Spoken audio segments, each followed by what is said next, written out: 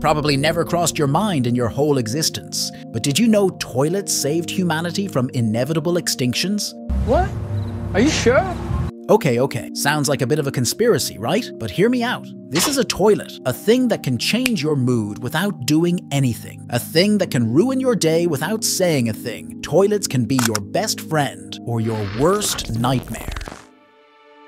Join me on this quick journey of exploration as we delve into the fascinating history of toilets. The flush toilet, which is the most common type of toilet in the world today, was invented in 1596 by Sir John Harrington, a godson of Queen Elizabeth I of England. Though it's still unclear who really invented the first toilet in the world, people were already aware thousands of years ago that feces should be disposed of properly. The Sumerians in Mesopotamia built the oldest toilets known to date between 3500 and 3000 BC. They consisted of deep pits lined with stacked ceramic tubes on which the user sat. There was no flushing system. According to some archaeologists, 5,000 years ago in ancient Egypt, undeveloped indoor toilet facilities were made available to citizens. Then the world's first public sewage system appeared around 2,500 years ago in the ancient Pakistani city of Mohenjo-Daro.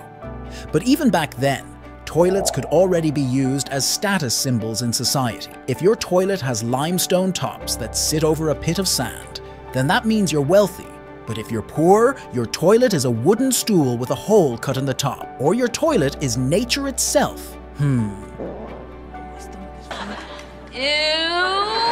Like we already know about the Romans' advancement amongst other groups of people during ancient times, they are also more advanced than others when it comes to human waste disposal. But the problem is that back then, toilets were still a stranger to most parts of the world. So where do they dispose their human waste? Well, of course to nature, to the land where they play, to the land where they plant their food, and to the river where they swim, like a dog who takes their shits outside. People in ancient times used nature as their public toilets. Actually, even now in some parts of the world, some are still pooping outside. And that's when the problem came in. You see, diseases back then were always fatal because, as we know, they lacked knowledge about medicines. And most of the diseases can be spread through improper disposal of human waste. During the time period of 3,000 to 5,000 years ago, several diseases were prevalent that had a significant impact on human populations. There was tuberculosis, malaria, smallpox, cholera, plague, and many more. But some of the deadliest diseases that kill millions of humans, like cholera and the plague, can be widely spread through feces. Yes, through human waste. Did you know how deadly cholera is? According to the World Health Organization, it is estimated that there are between 21,000 and 143,000 deaths worldwide each year due to cholera. This data is only for the present time. But what about death counts during ancient times? Well, during ancient times, exact data on the number of deaths caused by cholera was not available due to the lack of reliable recording systems and documentation. However, historical records suggest that cholera outbreaks were widespread and often led to significant mortality rates. Cholera has been present in several major pandemics throughout history, most notably during the 19th century. One of the deadliest outbreaks, known as the Third Cholera Pandemic, occurred from 1852 to 1860 and resulted in millions of deaths worldwide. It is important to note that the impact of cholera during ancient times was likely significant because during those times, toilets and sewage systems were not yet well developed. The second one is the plague.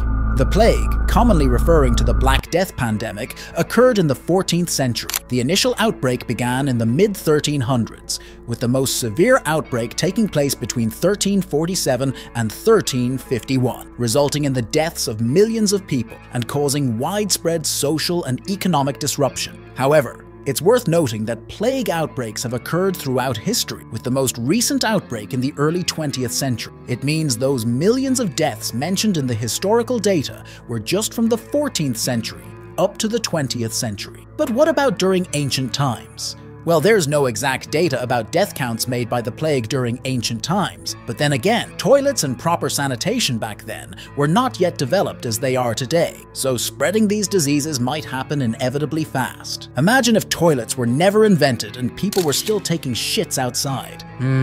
I guess that's something hard to imagine. Anyway, Thanks to toilets, humans can still exist today. We survived many diseases and outbreaks just because we learned how to make proper sewage systems.